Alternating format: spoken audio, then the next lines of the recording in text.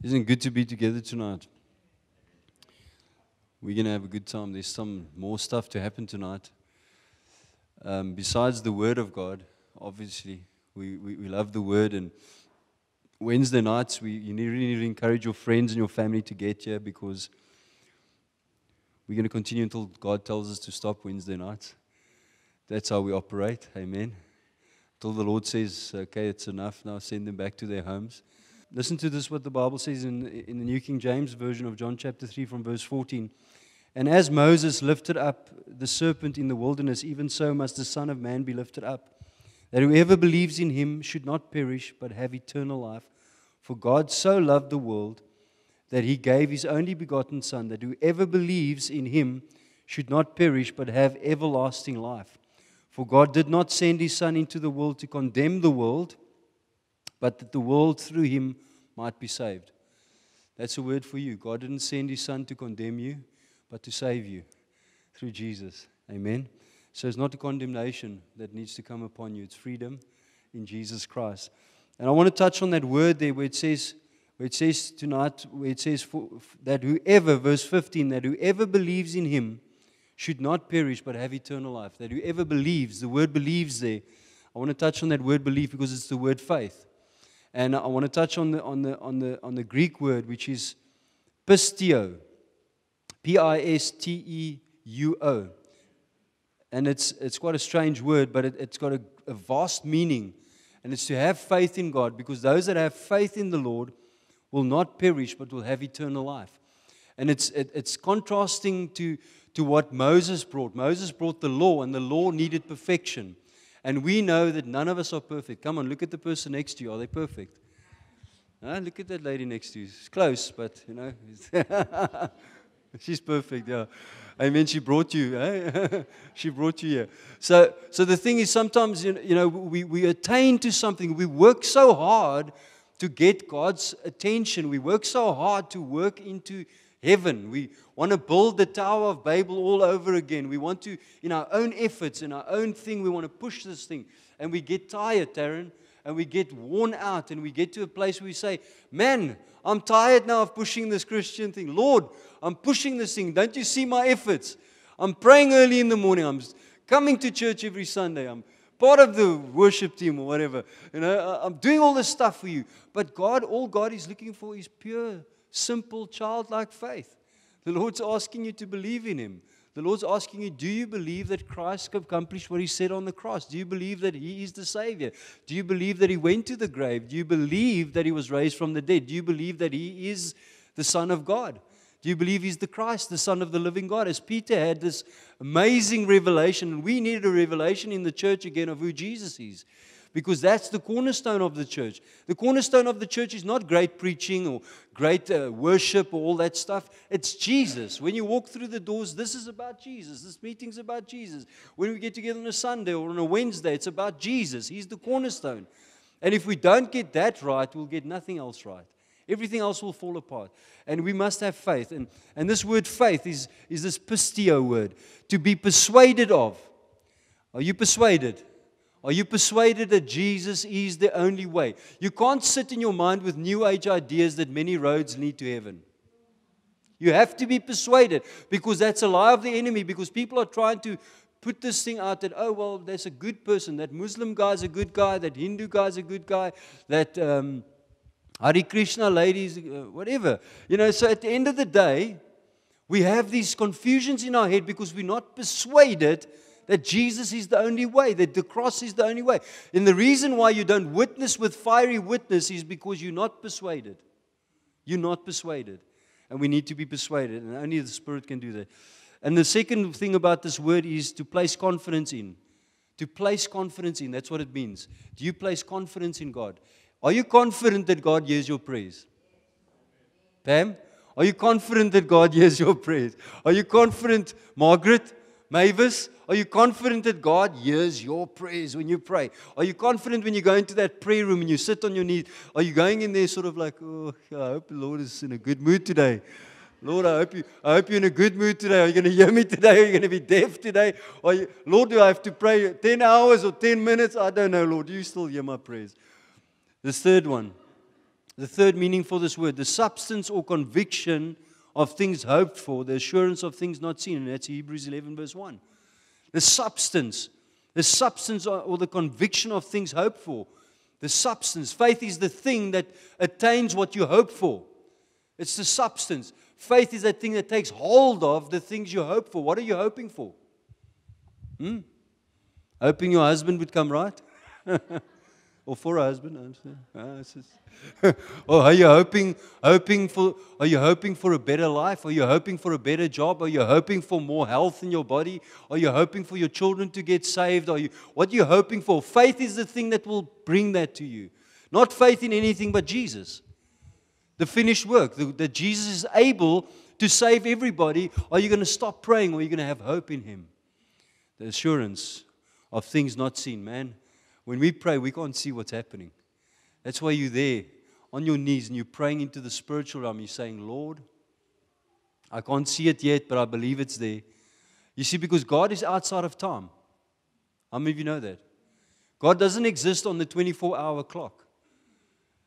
In the beginning, I don't believe there was much time involved. God doesn't sit in heaven and say, 1 o'clock, 2 o'clock, 3 o'clock, the time's running out. No, He's outside. God can go to before you were born. God can go into where your mother's womb was. God, when you minister to people, Pastor Moira, they get healed right there, right in the womb. I prayed for a lady once that bent over here into a fetus position and started screaming. Why? Because something happened when her mother was pregnant with her, and she needed to be healed from the rejection that she felt in her mother's womb. You see, the Holy Spirit, that's God. God doesn't need, God needs 10 hours. He's still going to tomorrow. God's not only just He's in eternity. God is outside of the timeline. He moves to before you were born. He moves to when your grandparents were there. He moves to when they were born. He moves to cut curses off there already. You see, the blood is relevant everywhere. It's not like God's not in boxes. We sometimes put God in these boxes of time, but God is outside of time. He goes into your next year and 10 years from now and 20 years. He knows your timeline. So why are you so stressed about who God is? Number 4, absolute dependence upon and reliance in the Word of God. Matthew 8, verse 8 to 10. Absolute dependence and reliance on the Word of God. Is the Word your bread? Matthew 8, verse 8 to 10. I'm not going to read all of these scriptures. In Romans 10, verse 17, what does Romans 10, 17 say? Faith comes by? Hearing by the? Faith comes by? And hearing by the Word of God. If you want more faith, have more Word. You want to build your faith. Don't just go to faith meetings and hyped up meetings. You need to get into the Word to build your faith. When you have the Word, the faith will come out of you automatically eventually. Because the thing is, when you build into the Word, here's a word for many of us here tonight. The reason why you have a lack of faith is because you're not spending time in the Word of God. It's as simple as that. We sometimes look for other things. I don't have faith because I'm weak in my faith. I don't have faith because I do not do the things the devil does on the stage. I don't have faith because I'm not called to the ministry. We have all these other reasons, but the reason why your faith is weak is because the Word in your life is weak. True? Where we know? Good. Full surrender. This word also means full surrender, yieldedness and obedience to all known truth. Full surrender. We spoke about surrender tonight in our worship. Not about me, it's about you, Lord. It's about your glory. It's about your fame. It's about you. Are you fully surrendered to God? Are you yielded to Him and obedient to all known truth in the Word of God? Everything in the Bible? Or do you pick what you like? Quickly, when you get to that scripture that says, that wasn't for me. The Lord says there, repent. No, that was for someone else. I like the good parts. I like the part that says, Julius, you're a son of God. Julius, you were bought with a price. Julius, you're full of power, glory. Julius, pray for the sick. Julius, you can sing a new song. Oh, lovely, I feel so great about myself. And then the Lord rebukes you in the next verse. And then you go, oh, that's not for me, Lord. I used to read the Bible when I was younger like that. I used to go, oh, I hate these parts in the Bible. Let's skip them. Here's the nice parts. Lekker. What about the hard parts? What about the parts that are difficult to obey? What about the part that says, love your neighbors, you love yourself? What about the part that says you must pray for your enemies?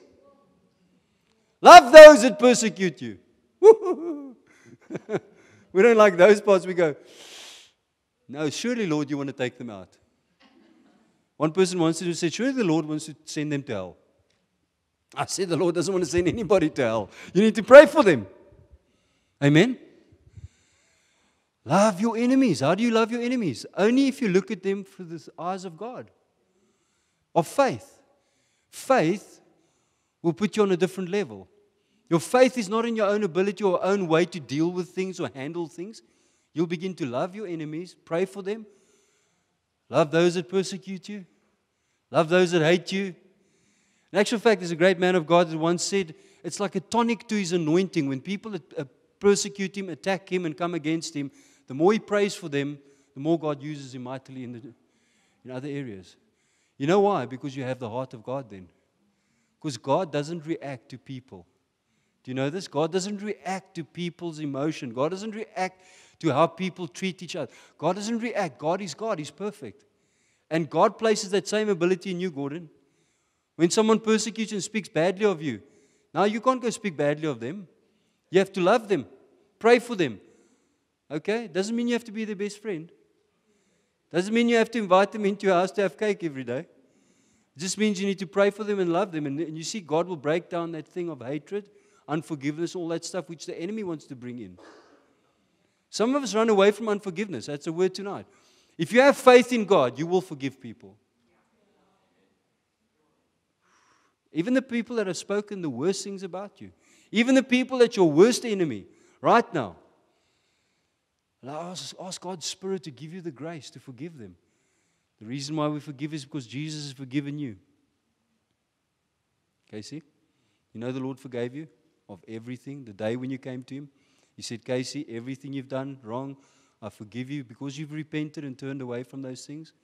Now you can't hold it against anybody else. Now you're going to say, ooh, I was forgiven. Now I can't be unforgiving towards others. Let's move on. This word also means to trust wholly, fully in other words, and unreservedly in the faithfulness of God. Unreservedly in the faithfulness of God. To trust wholly, fully. Do you trust fully in God's faithfulness? Do you believe that God is faithful in everything? Do you believe that God is going to come through at the end of the day? Do you believe that even when you don't feel God there, He's still there? Do you know that's faith? If you don't feel it, come on. In this generation, people want to feel everything. They want to feel good in every service. They want the goosebumps in every service. They want to feel good experience. But even if you don't feel it, God is still there. His faithfulness doesn't end. And the scripture there for it is Matthew 6, verse 25 to 34. I'm going to just mention the last. We just got 3 more here. Give oneself over to a new way of life. Romans 1, verse 17. 2 Corinthians 10, verse 4 to 7. 2 Corinthians 10, 4 to 7. Give oneself over to a new way of life. Have you begun to live a new life? Does your life look the same as before you got saved? I hope not. Because that means you're not saved. Come on, in church often we have too many people that come and nothing changes. Something must change. There's a new life. 2 Corinthians 5:17. There's now a new creation. The old is gone. You've become a new creation in Christ. You've been all the old things have fallen away. Everything old. It looks different now. It's not the same Melissa that was before. The BC days, the naughty Melissa. Look at devil, yes. Amen. God redeems you, takes you from that place. Does your life look different? Has something changed in your life? If it hasn't, come before the Lord. Give over, believe, have faith in Him. And He's going to fill you. And then number 8, the attributes of God and restored faculty of man, whereby both can bring into existence things that are unseen. Wow. The attributes. Both can bring into existence the unseen. man and God together. In other words, we can bring things that we can't see into existence. Do you believe that? I've seen it. I believe it. We've seen it during revival times when eyes open that are blind, when legs grow back. What about that Smith Wigglesworth one when the guy had to go fit a shoe on when he didn't have a foot? And when he put his foot into the shoe, the foot grew back into the shoe. The unseen things. We have the ability in God, not outside, to call things that are unseen into the seen. Deaf ears. That ear that they said, no, we give up on this ear. Hy is so doof soos 'n neut. Kan niks hoor nie. I've prayed for deaf ears and they've opened. I heard a pop. Hey? Stutter on. Stuck my finger in the guy's ears. Pray for him. Can you hear anything? Oh, take my fingers out first. He said he heard a pop. 50% hearing back. I said, let's pray some more. 100% hearing back. God is able. Even the doctor looks in there and says, what happened here? It was all damaged. Nothing was working. Now it's working again. We have the ability, the attributes of God to bring the unseen things into the seen through faith. This is the same word. This word means all of this. And the last two, the whole body of revealed truth, is what this word means. The whole body of revealed truth. Luke 18 verse 8, Jude 3, Romans 10:17, we've spoken about already. And then the last one, joyful faith in and acceptance of Christ as the substitute for sin and our Savior, whereby one receives salvation. So joyful faith in and acceptance of Christ as the substitute for sin. That's what faith is. You put your faith in the cross because Jesus took your place, took your sin upon His body. He became sin so that you become righteousness. He took all your sinfulness and became the righteousness of God in Christ Jesus. You became that righteousness. Amen. You stand now in the place where Christ says, my blood is over you. I've washed you. I've cleansed you. I've bought you with a price. Now, if you have faith in God, that's the faith you have in what Christ did there. He substituted. He took your place. You and I are guilty. Come on. Everyone here is guilty tonight before God. We were guilty, but Jesus said, I'm going to take your place, Sandy. Charmaine, I'm going to take your place. Jesus said, I'm going to put myself on the cross. That it's Charmaine, the minute that Charmaine says, I believe what Jesus did on the cross, that He paid the full price, Jesus says, now you become my daughter. Because now you receive what I've done for you. I've took your place. I washed you. I cleansed you. I took all unrighteousness, all sin away from you. You are now a new creation in Christ when you believe what Christ did there. Then He went to the grave and He overcame death. Now you have new life in Him. Now you have eternal life in Him. Now you won't die. Once you die, you're with Christ. Absent from the body, present with the Lord. Amen. And the Lord would say, you are my daughter. I love you. Restored in Him. Everything of your past is over because of what Christ has done on the cross. And you've received it by faith. This one word, faith. Isn't it amazing that word and that's why I love looking sometimes at the Hebrew and the Greek, because 10 different things that word actually means. That thing, do you believe? Those that believe will not perish but will have eternal life. And tonight, I just feel there's I don't know how many there are, but the ones that I do know of that I need to pray for. And I want to anoint you tonight. And Shelley, you're one of them, so you knew it already before I even called you. And Moira, you're one of them as well. I want to pray for you as well. There's something happening in the Spirit, and I need to call the two of you to the front so we can pray for you. How's that? Hey, it's Women's Month. I'm calling women to the front. God is good. And first of all, I saw you in the Spirit as a flower opening up again. And I saw God restoring ministry over your life, because there's ministry calling on your life. And sometimes we're in the desert for a long time, and we go through wilderness periods, that we call that. And it doesn't mean those times are wasted. It doesn't mean that those times are lost. But I do see tonight, I saw a flower.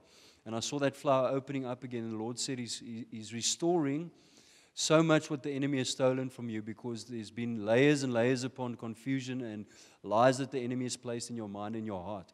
And God wants to heal you and restore you tonight. And as I anoint you tonight, I believe that the gifts that you have, that you carry from the Holy Spirit, because the Holy Spirit has gifted you. We all have gifts from the Spirit, but those spiritual gifts will be reawakened inside of you again, because the Holy Spirit is waiting for you to say yes.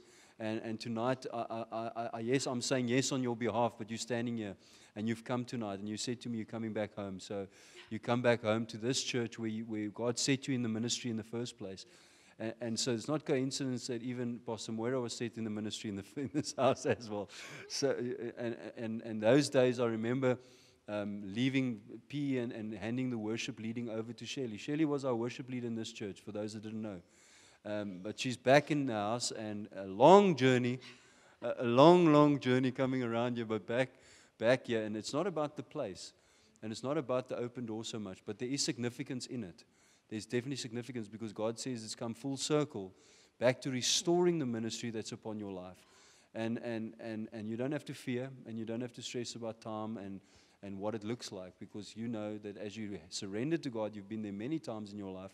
You have served God in full-time capacity with your husband in the past, and God will restore over you. No, not a husband. There's no husband in the picture. But the Lord's talking about specific gifting, and so the Lord will restore that with confidence and boldness. I believe that you're going to be as bold as you've ever been before and more. And so the Lord wants to restore that tonight. So we're going to pray over Shirley tonight. Amen. So just as you keep your hands open to the Lord to receive from Him that anointing. Father, just as we anoint Shirley tonight in the mighty name of Jesus, I thank you, Lord, for the increase of that anointing again, Lord, that you unlock and that you heal and that you restore, Father, that which the enemy has stolen. And Lord, I thank you tonight, even as I lay my hand upon her head, Father, that anointing oil begin to flow from the top of her head to the soles of her feet, Lord. Lord, that the increase of the anointing will come and crush every stronghold and everything that the enemy has held against her in her mind and in her life and in her heart, in Jesus' mighty name. And I would say tonight, the Lord would say that He would make you worthy again. He would make you worthy. His blood makes you worthy. His anointing in your life. He has washed you, has cleansed you. You are forgiven. You're His daughter. You are walking in His sight, beautiful. You are walking in His sight perfectly. You are walking because God says, I will make you walk and I will make you run. And I will make you leap and I will make you sprint and I will make you run ahead. And God says, I will put in your mouth a song and I will put in your heart a word in season. And the Lord would say, I would speak to you in the day and in the night. I will speak to you in the vision and in the dream. I will speak to you in the times when you don't expect it. And even now, God would say, I would increase those visions and those dreams that I've been giving over to you already. And you've been experiencing some things already. But God says the enemy has tried to take that. And in Jesus' mighty name, restoration now, healing now, healing now, healing now, healing now, healing now, healing now. In the mighty name of Jesus, healing now, healing now, healing now, healing in Jesus' name. Let it be done according to His word. Thank you, Jesus. Thank you, Lord, that you restore that. Thank you, Lord, that you restore deep calls unto deep. As deep calls unto deep. Thank you, Father. Thank you, Lord. Thank you, Lord. Thank you, Jesus. Thank you, Father. Thank you, Lord. Thank you, Jesus.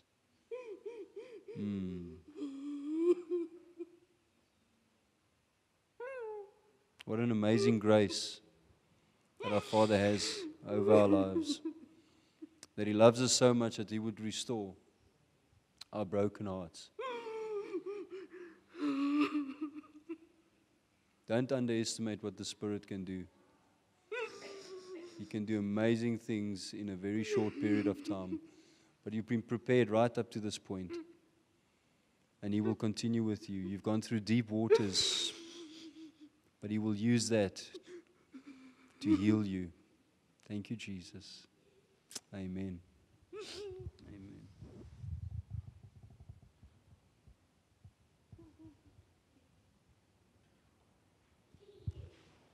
Thank you, Jesus. Amen. Another hug coming up. Okay. I want to sneeze. Ah, God is good. Come on, there's some other people that are being healed in here. Who's that young girl with the cap sitting there? Why don't you come as well before we move on from this point? Sorry, Pastor Moira, that I'm keeping you waiting. There's also healing happening in your life. Amen. I don't know what it is. I don't understand it. I just feel what the Holy Spirit's saying tonight. But I do believe that He's healing you. Will you give me your hand? I'll anoint your hand.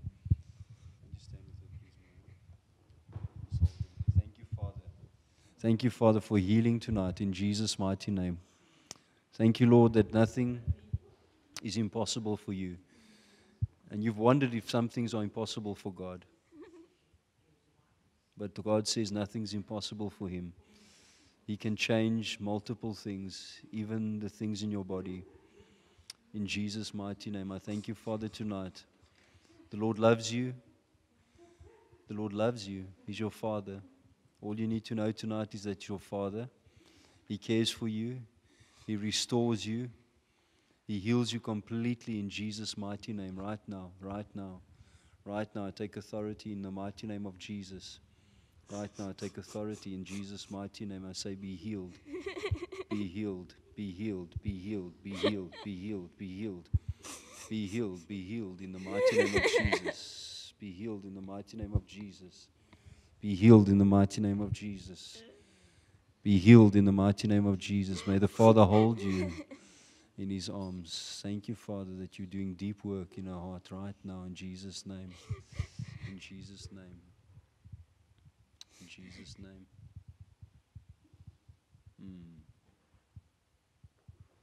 The Spirit has come upon you. The Spirit has come upon you. But the Holy Spirit will break that and restore you and heal you completely and set you free tonight in the mighty name of Jesus. I declare you free in Jesus' name. Right now, free in the mighty name of Jesus. Right now, free. Free in Jesus' name. Free in the mighty name of Jesus. Free in the mighty name of Jesus. Every burden lifted. Every burden lifted, every hurt, everything restored in the mighty name of Jesus. That which the enemy has sent for your destruction, God would use for His glory. Thank you, Jesus. Thank you, Lord, that you're healed now. Receive that healing in Jesus' name. Amen. Amen. Bless you. God bless you. God is good.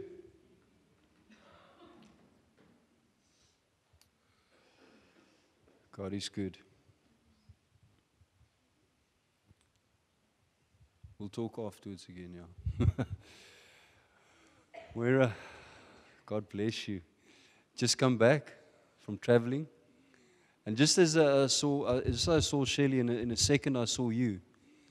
And I saw that in the ministry that God has prepared for you, there's going to be much more traveling involved with it. But I see great doors opening up for you all over. And I see God doing amazing things with connections. But I see like also that you're tentative in this season, and we know why. There's history behind it. But God would say that don't be afraid for where He's taking you, because He's got you. He's got you in His hand. He set you apart. He set you apart for ministry. He set you apart for the things that He calls you to do. He set you apart for healing. He set you apart for restoration. He set you apart for many captives will be set free. I hear the words captives. Captives, chains will fall off as God gives you a word of wisdom and a word of knowledge. And God would even heal your heart tonight. Begin that healing process deeper. As He has started, but I believe tonight there's something that's going to happen in the Spirit that will excel the healing process over your own life for you to be able to minister more effectively even. In Jesus' mighty name, let us pray. Father, says anoint Moira tonight, Father. I thank you, Lord, that your hand comes upon her. As I anoint her hands even tonight, Father, I thank you that as she touches, Lord, that healing would come upon her even tonight in Jesus' mighty name. The deep parts, Lord, that we many times that others do not know about, Father, but only you know the deep, deep, deep parts, Lord, of our soul. That only you know, Father. I know that your Spirit would begin to move in the mighty name of Jesus right now. I thank you, Lord, that your Spirit would come and would accelerate that which you are doing over Moira's life, Father. Thank you, Lord, that as she touches others, Father, that healing and restoration would happen in the mighty name of Jesus. Even tonight, Father, that mantle will rest upon her. Father, to touch the broken and that they would be healed in Jesus' mighty name. For a word of knowledge and a word of wisdom and a word in season of discernment. The Lord says He's going to sharpen your discernment to discern what the enemy is doing over people's lives, and to discern which is of God and which is not of God. And that you would discern the wisdom, what you need to apply in that person's life. And the Lord says, I would accelerate that over your ministry right now. In the mighty name of Jesus, I would even begin to speak to you in this night. I would even begin to speak to you in this morning that's coming.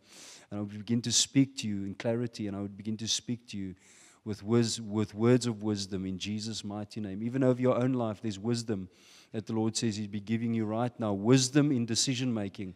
There's some things in the air that you need to tie up, and the Lord says, I will give you wisdom in that, to tie those things up. I will tie them up. I will give you the words. I will give you the words. Do not stress. Do not worry. Do not fear, for I am with you. In Jesus' mighty name. Amen. Amen. God bless you. Of course. Sorry, this is just going to flow with Pastor Julius now. As we were worshiping Pastor Julius, I saw a field. I saw a field of wheat.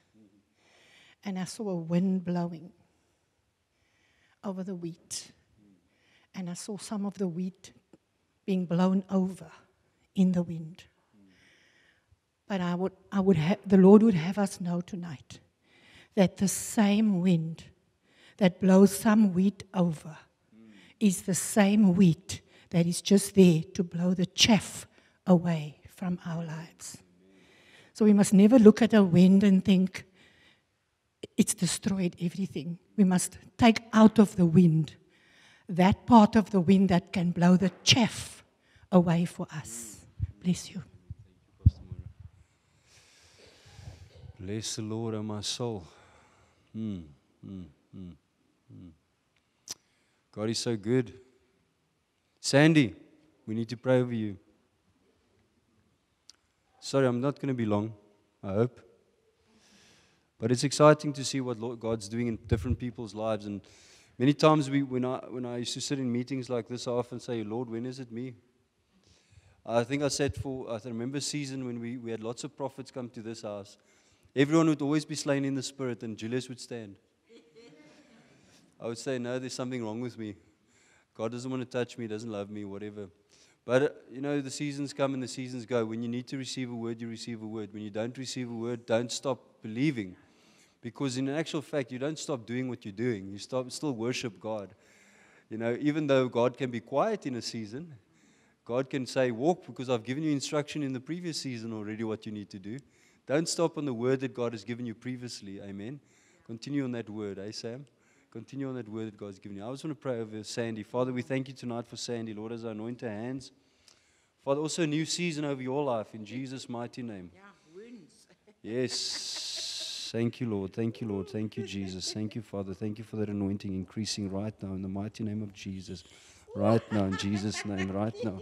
We're going to pray. We're going to pray. Father, I just want to thank you for Sandy. Father, thank you tonight, even that anointing that has come upon her, Father. Just that heaviness of that anointing, Father. There it is, there it is, there it is, in the mighty name of Jesus. Thank you, Lord, that you increase that which she is doing amongst the ladies that is standing around her, Father. That even now you will see more breakthrough and healing and deliverance. Deliverance, deliverance, deliverance. I see deliverance over you and the ladies around you. I just see you breaking chains of addictions, chains of abuse. Chains are falling off in Jesus' mighty name. Just as you speak that word in sin, just as you pray for them, just as you love them, just as you hug them, I see hurts coming off people. I see chains of all kinds of deep things that they're holding in the inside. They will release it, and the Lord will begin to heal them, and the Lord will begin to set them free. I even see demonically, as you, these signs will follow those that believe. The demons will go in Jesus' mighty name. Yes, the demons will go in the mighty name of Jesus. A season of deliverance coming over the ministry that God has given you. And as you hold them, and as you pray for them, and as you just encourage them, the Lord would say they would begin to be set free in Jesus' mighty name. Amen. We go. Just leave me, she says. I'm going to leave it there. That's okay.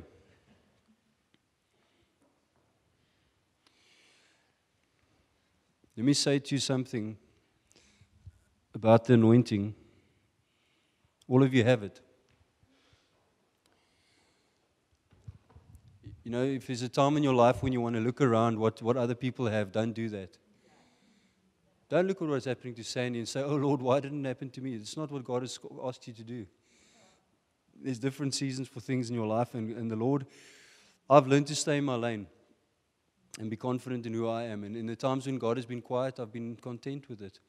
Yes, I first ask questions, Lord, what about me? What about me, Lord? I also need a word. I also need an encouragement. But be encouraged tonight that God is seeing everything that you're praying and knows every prayer that you pray and records everything and takes up every tear in heaven. The Lord knows. He knows. And so don't fret about it. Let us stand together as we're going to pray tonight.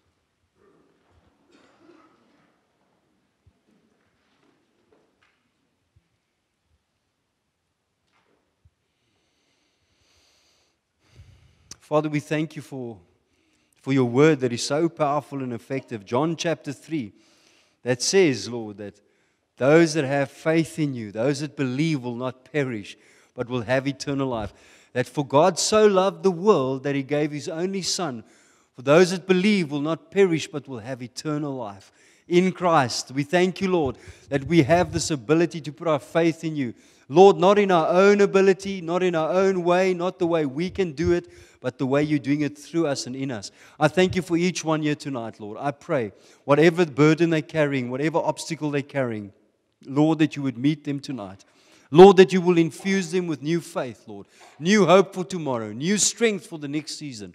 Father, that they wouldn't give up, but that hope would rise up again within the church, Lord, that we begin to pray again, that you would give us the strength to pray for what's coming, Lord, that we wouldn't know that you have plans, that you have purposes in place, but Lord, that we would seek after you first, not the purposes, not the plans, not the power, but the God of the power, the God of the plan, the God of the purpose, the God of His will. And so, Lord, I pray tonight that we would seek after you again, intimacy in the church to be restored, prayer altars to be restored, ministry and anointing to be restored. Father, I pray that there would be an overflow of people that would realize what their giftings are in the Spirit.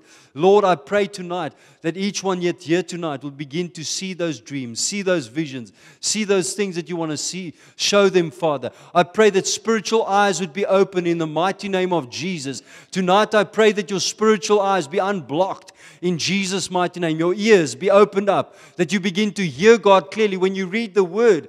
When you read the Word, that you would understand what it says in the Spirit, that the Spirit of God would teach you, that the anointing would teach you all things in Jesus' mighty name. Father, I thank you that you remove those obstacles. But Lord, even the ones that are facing obstacles, that you're using that to sharpen, that you're using that to strengthen, that you're using that to draw them closer to you, God. I pray tonight, even though the enemy has sent things to destroy you, God will use it for His glory.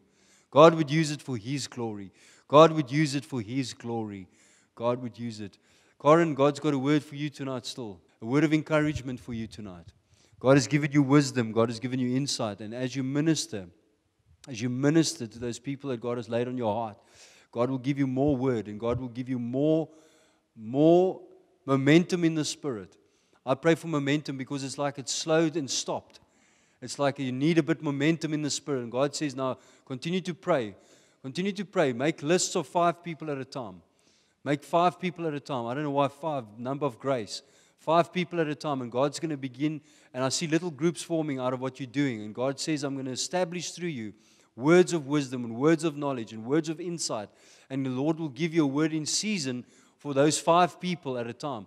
And as those 5 people are established, they will take other 5 people. And so it will multiply in the Spirit. And I believe God's giving you that because there's now momentum and you need to continue to pray for those 5 names that the Lord will lay on your heart. And as you write them down, begin to write the first name. As you write the first name, God will give you the second and third and fourth and fifth name. Amen. That's how the Lord's going to work. He's not going to give you all 5.